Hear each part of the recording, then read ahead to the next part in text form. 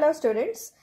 Today I'm here again with something important for you people to understand, because we have been doing the preparation of this Schiff base called benzylideneaniline by reacting aniline with benzaldehyde.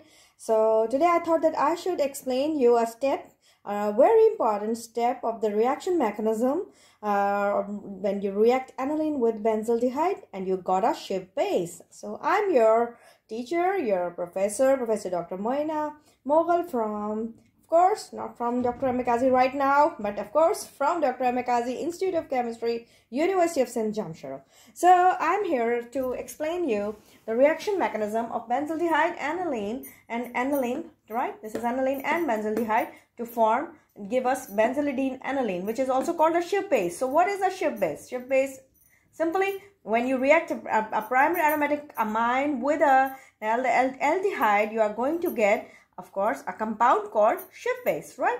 So Schiff bases are very interesting, compounds, and there are thousands and hundreds of applications of Schiff bases, right? So we will discuss that further, but first you should know how you are going to form a Schiff base in this reaction, right? So now here we have the two compounds, that is aniline, that is this, a benzene ring with an H2 group, and a benzaldehyde, that is again a benzene ring with an aldehyde group over this position, right? So NH2 of this aniline has a lone pair. You can see a lone pair over here. And now here, if you look at this compound, we have carbon double bonded to oxygen. So this carbon double bond of oxygen is always electron deficient, right? So now what will happen, that the lone pair of nitrogen will attack on this carbon, resulting that the electrons that are bonding this oxygen to an oxygen and carbon together, they'll be moved shift towards this oxygen, right? Forming what will happen after this? Of course, a transition product will be formed, right, which is this one. And here you can simply see that this formation of this, when the lone pair will be, the attack with this carbon, you're going to get this structure, right? Now here you can see that carbon is holding an OH group and an amine group, which is not at all appropriate to retain its stability. So it should lose something. So this is a transition product. This product is a transition product. This is formed for some time, and it is not a permanent product. It's called carbenolamine. This product is called carbenolamine. So now what will happen, that this carbenolamine will, when you will heat the compound, and you will see in the China dish, as I explained you, China, you will see the vapors, water vapors. So now what will happen at that time, some sort of a condensation is going on, a condensation reaction is going on. So what happens, that OH from here and H from this amine, it will be removed. They will be removed. Here you can see a water molecule when you heat them, and you are going to left with your Schiff base, that is N double bond CH. This is an imino group, right? This is called an imine formation or a imino group, right? If somebody asks you what is a Schiff base, or how you will identify that your Schiff base is formed, you will simply say that N double bond CH is the group that confirms that our compound is a Schiff base. This is this imino group, the presence of imino group confirms the presence of a Schiff base, that your Schiff base is formed.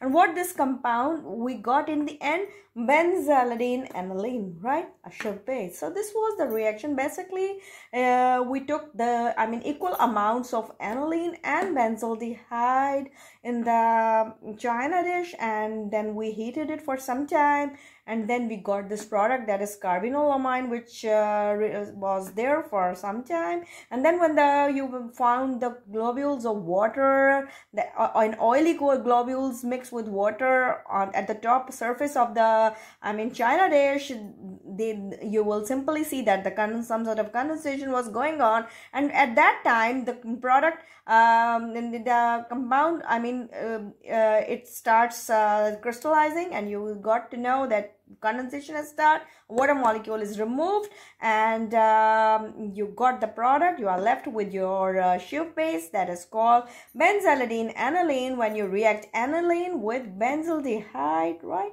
you got this product called benzylideneaniline, a Schiff base, right? So this is how the reaction mechanism goes on to prepare benzylideneaniline or benzyl-aniline, right, by reacting equal amounts of aniline and benzaldehyde together.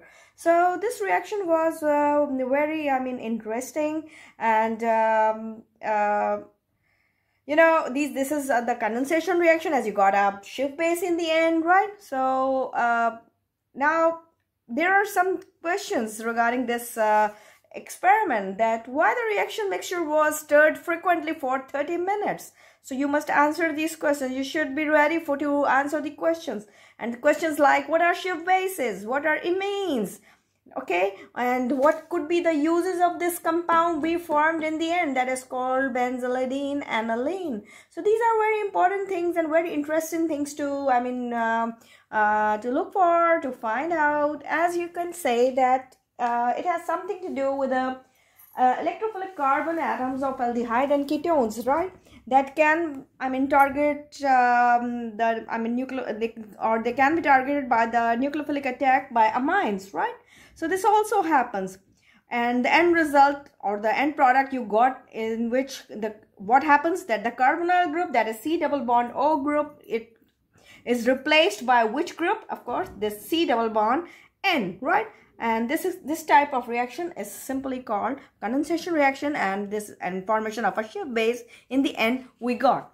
So I hope you find this mechanism interesting, and you will follow it, and you will go through all the steps of this reaction mechanism. Maybe you will add some more details to it and write it down in your journals or your notebooks, so that you can go through easily for your examinations, and that will help you out. This whole process, it will help you out.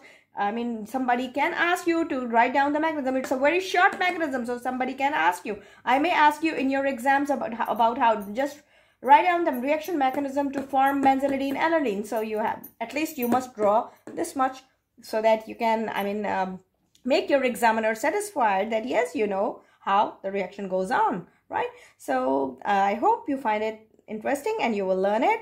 So that's it for today. Thank you very much.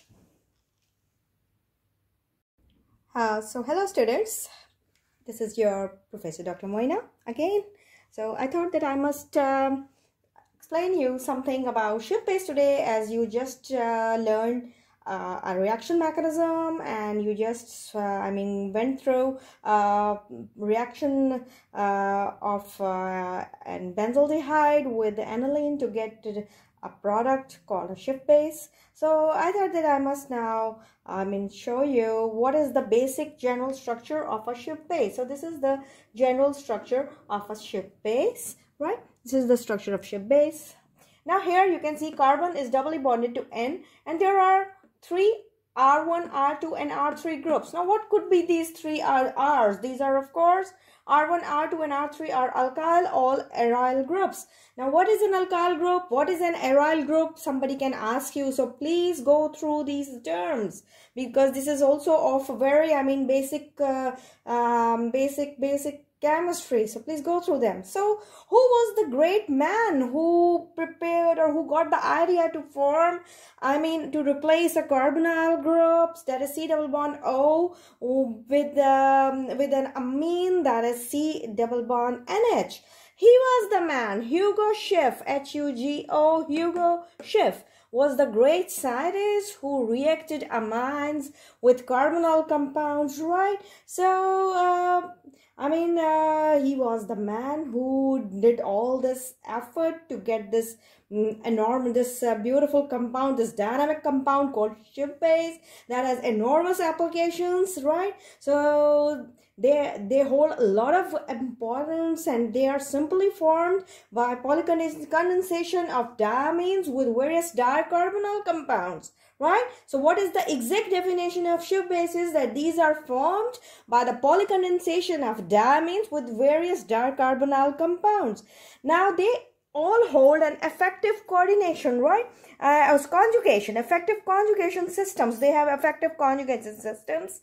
And now if you come to their uses and applications, you can find them in the coordination chemistry. Now again a question arises, what is a coordination chemistry?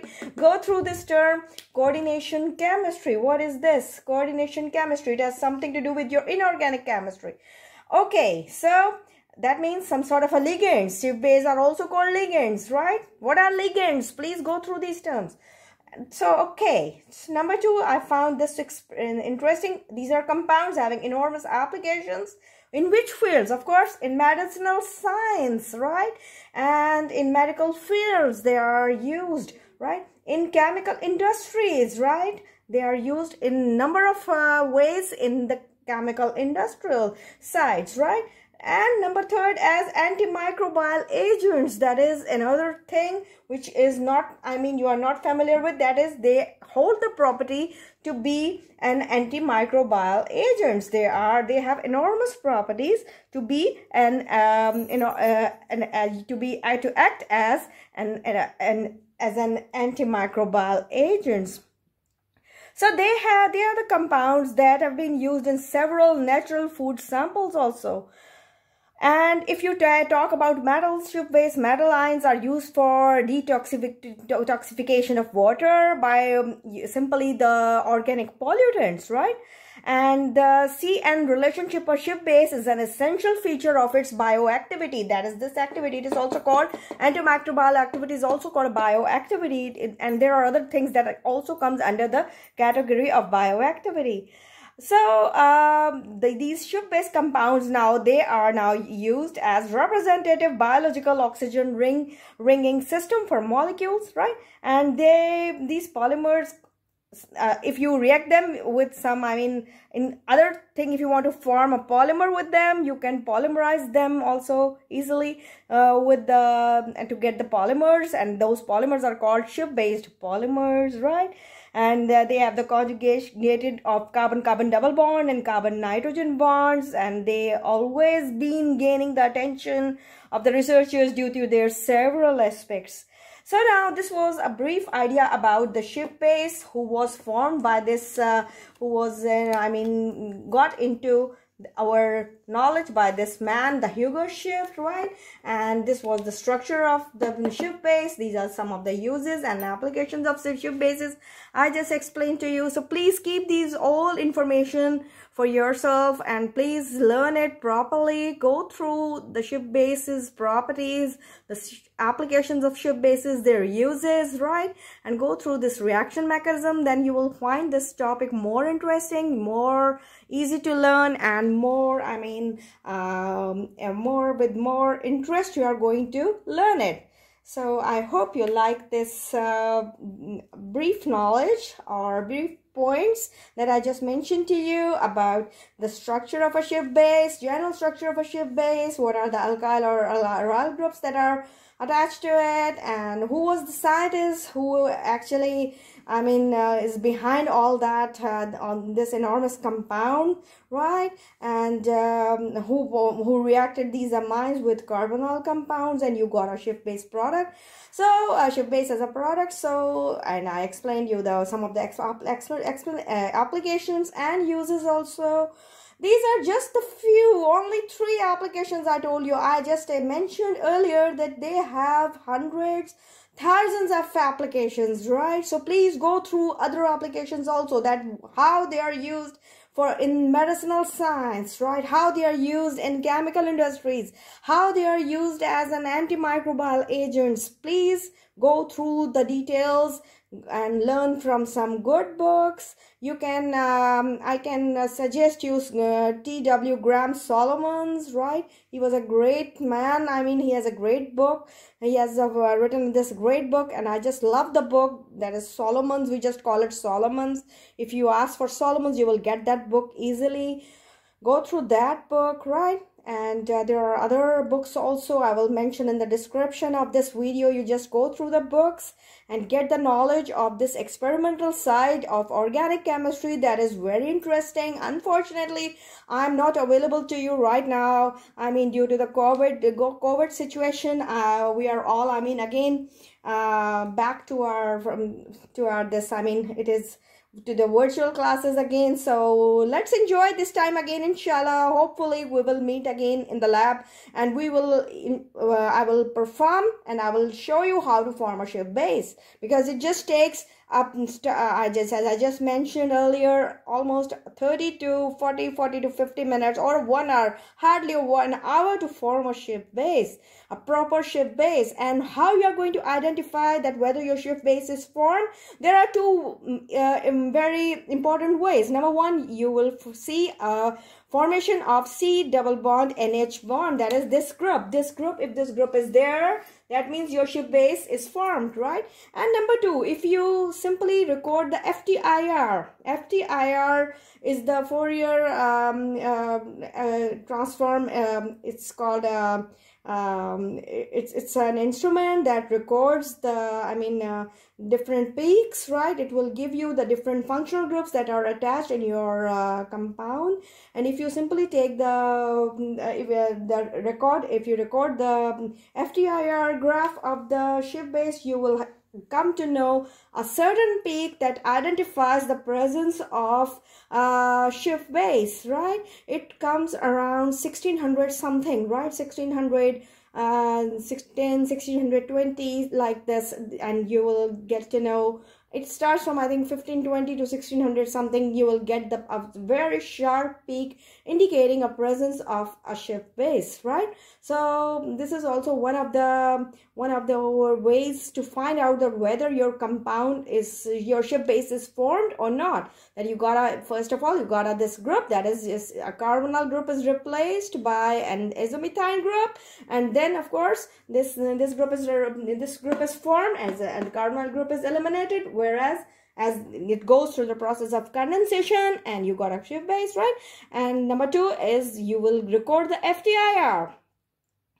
That is Fourier transform infrared spectrophotometer, right? So you simply go through that technique and you will come to know the exact peak of your compound. You will put that, that is also a very interesting thing. You will put a small portion of your compound in the instrument, and that instrument, a dry portion, and yet that instrument, it records and it will tell you that how many functional groups are present in your prepared compound, and a specific peak will come that indicates the presence of a Schiff base, right? So these are the few things which you are supposed to, put in your mind to have a knowledge about the structure of a Schiff base, how you are going to identify a Schiff base in an organic compound, how you are going to prepare a Schiff base, what uses Schiff bases are given, and what type of applications are there for a Schiff base. So I hope you like this lecture interesting today. I hope you will get the knowledge. I hope you will try to understand all about the Schiff bases now, and you will learn the things I mentioned to you. So please go through them and learn and try to get as much knowledge as you can, because nowadays you are free, you are home. So please go through these details. You can be asked these questions in your exams, right? Because I am there again. Your Dr. Moina Amol will meet you in your exam. So please go through each and everything I am explaining you again and again. Go through each and every lecture I have uploaded, and it's been since months I've been uploading the lectures regarding your theory and regarding your practical examinations and practical work. So please go through them, go through my lectures again and again, so that you can get the idea of what we are doing, right? So thank you very much. See you next time.